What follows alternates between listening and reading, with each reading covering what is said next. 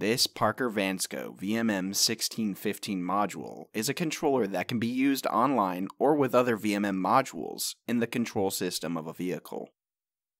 The VMM1615 has 16 inputs and 15 outputs and communicates using the J1939 protocol over a CAN bus connection, which is a protocol used in modern truck design. This module was dead and needed a full rebuild before we could power it up and test as shown in the video. ERD performs many repairs on truck modules using CAN bus under the J1939 protocol, which is what's used in the CPC4 and CPC5 family of controllers that can be found in many Freightliners.